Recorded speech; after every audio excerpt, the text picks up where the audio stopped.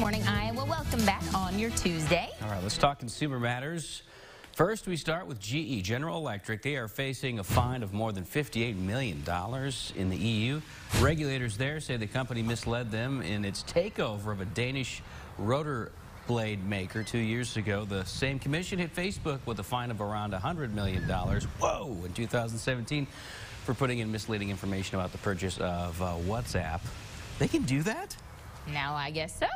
Gas prices are on the rise. The national average for a gallon of gas is now $2.74 a gallon, up 5 cents from last week.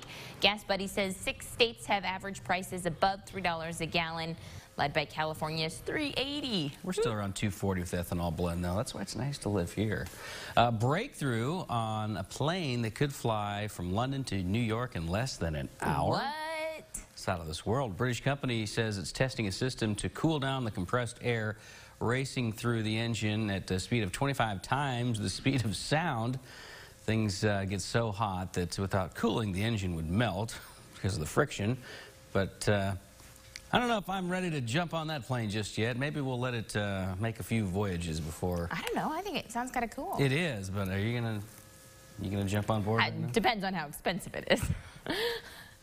Well, you're gonna pay for it, obviously, out the nose, I would imagine. Right.